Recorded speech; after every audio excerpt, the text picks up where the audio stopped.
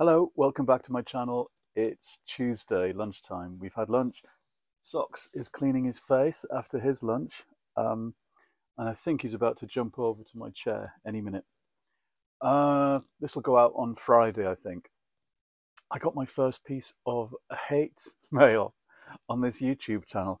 As I've been saying, all the messages I've had and the comments I've had on these little videos for this past month have been fantastic. Really lovely bookish chat and questions and ideas and people going off and buying books, collecting books that I've mentioned, being reminded of books. Anyway, at the beginning of my channel, there's two compilation films I made of the last 2 years of Levenshulme Pride and the march down Levenshulme High Street.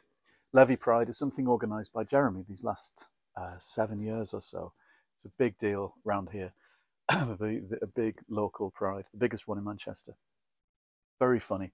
Now we have a very mixed community here with all kinds of people, all walks of life, creeds, races, religion, the whole lot. And it makes for a very lively and brilliant pride. Proper grassroots stuff. Anyway, this comment on one of my films of the Levy Pride March, I don't want to go on about it too much, but somebody comes on saying, no wonder the UK is in decline or something. And I wonder how long these kind of events will go on when Islam takes over the country, or words to that effect. Anyway, it's a really shitty remark. And the person who made it, I forget their name, which I'm glad to, needn't watch my videos anymore. They can go and bugger off. Never comment again and take your prejudiced crap elsewhere. And I'll have you know that Levenshulme is full of Muslims and it's full of Irish people and Catholics and Protestants and irreligious people and witchy people and all kinds of people, queer people, straight people, the whole lot, and cats. Nobody minds about Levy Pride. Everybody is proud of it, and people line the streets. And that kind of crappy setting queers against Muslims, stirring up the crock of shit, the kind of GB News world, can just bugger off. I want nothing to do with it. So take your comment and go, whoever you are.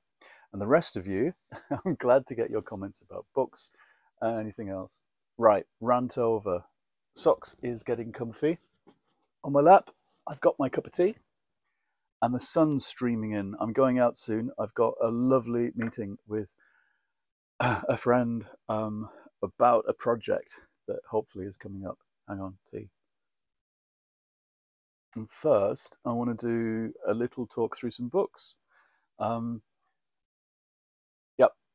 I've got a pile of things here. There's too many for one video, I think. And they're a mix. And looking down, they are books with pictures, a lot of them, that I want to show off. Books that are books about books, a whole genre. I really love books about books. And this is one of my all-time favorites, Nina Sankovich, Tolstoy and the Purple Chair, which I must have read, 11 years ago for the first time, during quite a hard time, actually. 2013 was a terrible year in lots of ways. I'll explain someday why. This is a book that comes out of a terrible year for Nina Sankovich, who is an American writer. And I think this is her first book. Before she was a writer, like all of us, she was a reader. And when her sister dies, it's a very bookish family, and her response is to withdraw into herself. And she makes a reading nook for herself in her house with a purple chair.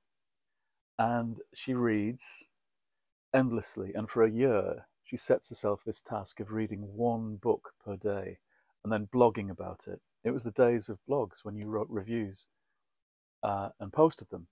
And so she posts a review at the end of each day, having spent the whole day reading a book. And she gets through the year with, a book a day. And there's a nice list at the end. But of course, it's more than that. It's a book about, books saving your life. about the people around her as she dedicates herself to this very strange task. The people who help out, the people who suggest Watership Down, a huge book, a massive book, as something she might want to read in one day. I've just seen that she read The Grotesque by Patrick McGrath and The Guernsey Literary and Potato Peel Pie Society by Marianne Schaffer and Annie Barrows. One of my favourite books ever. I've read this book. This is one of my favourite books. I've read it at least 3 or 4 times. I find it is a useful book for jump-starting my own enthusiasm about reading. Whenever I think, why am I spending all my time on this stuff in other people's books? And why do I need to?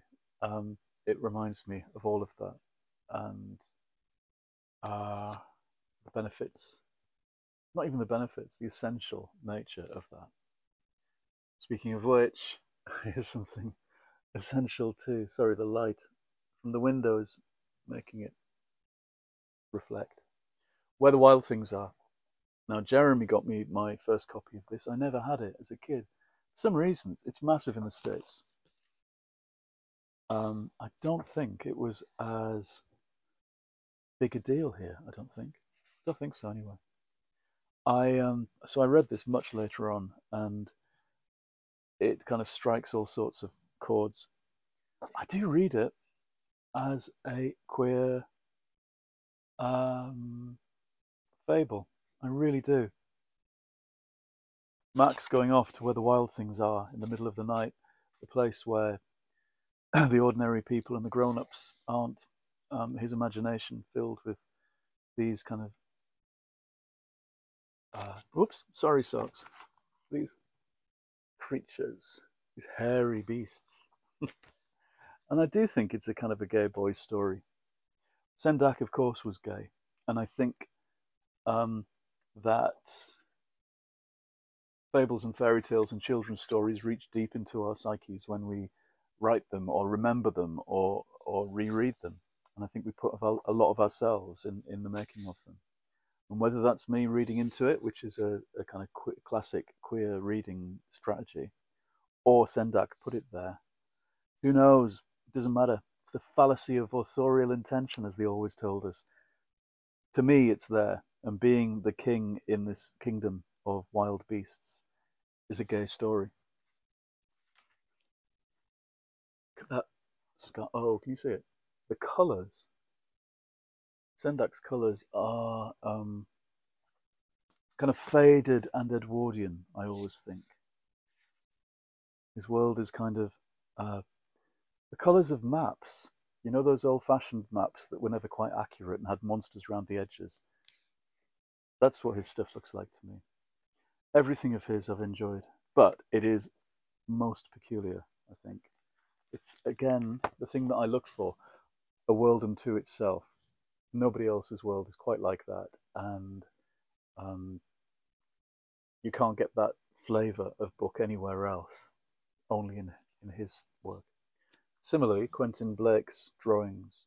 Here he's paired with Joan Aiken for a series of fairy tales that came out in '95. And I had no money in 1995. I was publishing my first novel. I was finishing my PhD. I had no teaching work, and I lived in Edinburgh on a pittance. And I did little but write and read and run about the city.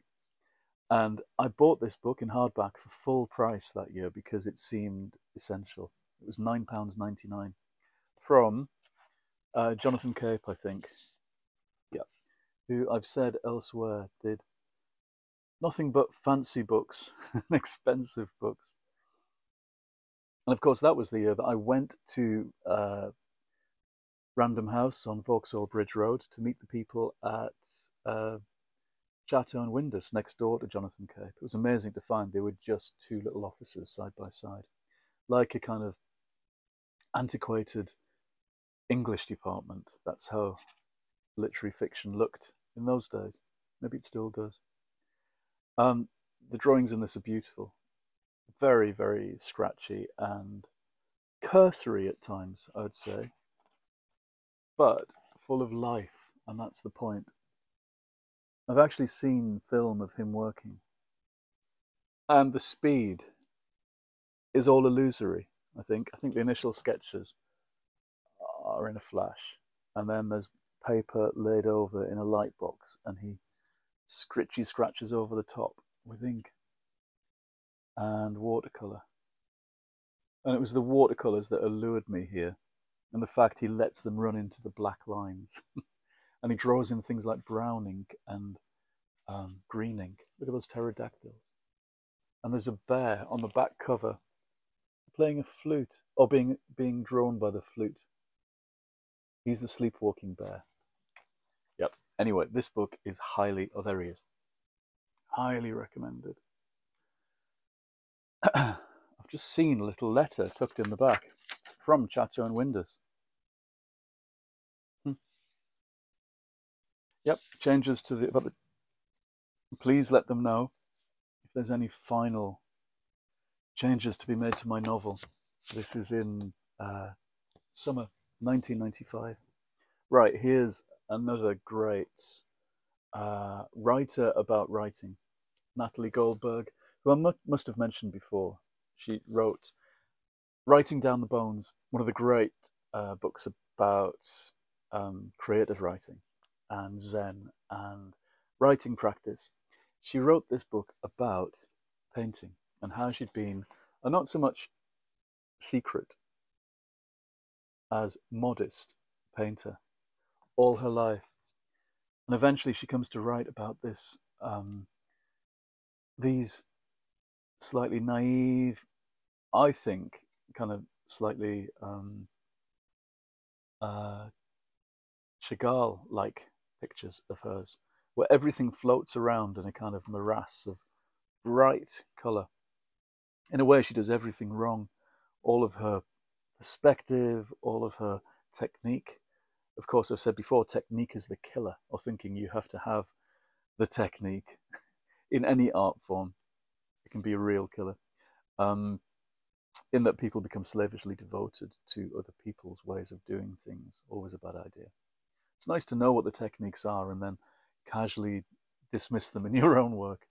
But she seemed to layer watercolor, layer upon layer, until the paper's just about obliterated. Sometimes it works and the colors really sing. But she talks about using the cheapest materials, about drawing wherever, whenever, a kind of guerrilla warfare on art, and I really enjoyed the way she talked about it. This is the fancy edition of the book. There was an earlier one with fewer drawings and fewer chapters, and I got this just as I bought everything else by her, Natalie Goldberg, and she has a new book out this year, which I'm very pleased about. This is a book, an annual, a very plain-looking annual compared with most of the kids' books published for Christmas, the Joe Annual, from, it turns out, it was in Papers, The Psychedelic Age. It comes from '69, I think. Yeah, the year I was born.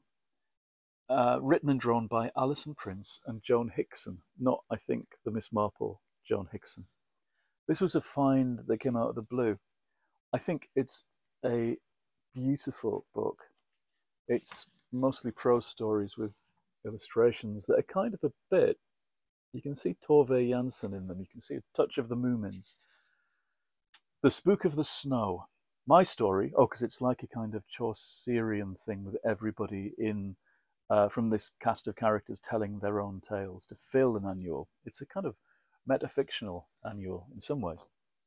My story, said Angie, is about a girl called Tora who lived in a land of ice and snow far away in the North Pole.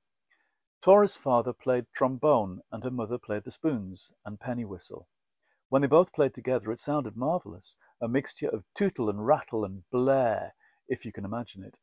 Quite often in the dark evenings, they would climb into their sledge, wrapped firmly in furs, and drive way across the snow to the village. There they would play the trombone, spoons, and penny whistle half the night, while the villagers sang and danced and drank hot toddy. Tora usually went with her parents on these outings, but as she grew older, she began to think the music they made was loud and crude. She despised the jolly evenings in the village. She's turning into a snob. And she would go for long walks alone across the snow, warm and snug in her furs and high boots. She would listen to the whistle of the icy wind and the screech of the seabirds, and one day she fancied she heard something else too, a thin, clear song that seemed to come from the sky. She stared up into the grey clouds and seemed to see something silvery darting about, something as quick as a fish and light as a bird. "Oh, do come down and let me see you," cried Tora. At once, in a flurry of snowflakes, a strange being stood before her, half woman, half bird, gleaming and silvery, with a mane of shining hair and huge white wings. Were they wings, or was it a white cloak whirling in the wind? "Who are you?" asked Tora, fascinated and half afraid.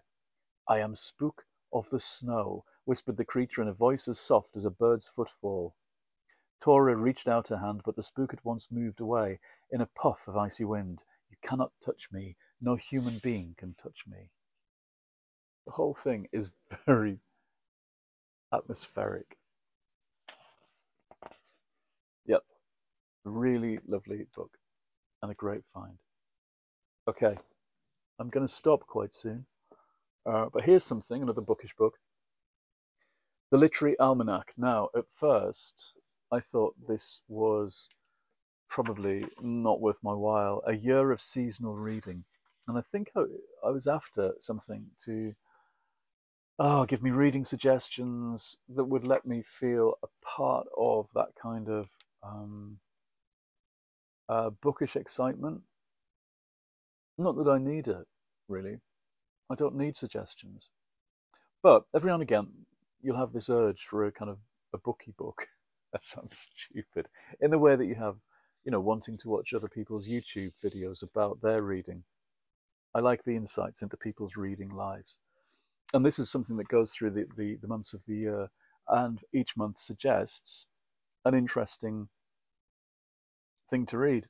A lot of them I have read, of course, but not of course not.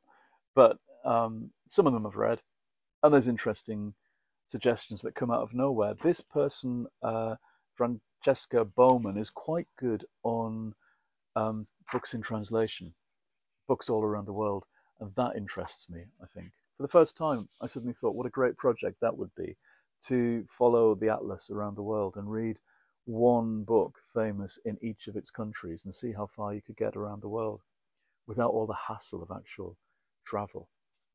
I did think that would be interesting as a project. I see there that she writes a chapter. This would have swayed me. She writes a chapter about The Fortnight in September by R.C. Sherriff, a novel from 1931, a seaside novel about a family holiday that is absolutely stunning. It's one of the most wonderful books I've read, and it's published by Persephone, republished by Persephone in recent years, and I would recommend it highly. Somebody suggested that I write down a list of all the books I recommend in these videos, which would be a good idea if I could get round to it. I'll try and remember. If anybody else feels like listing the things I mentioned, please do.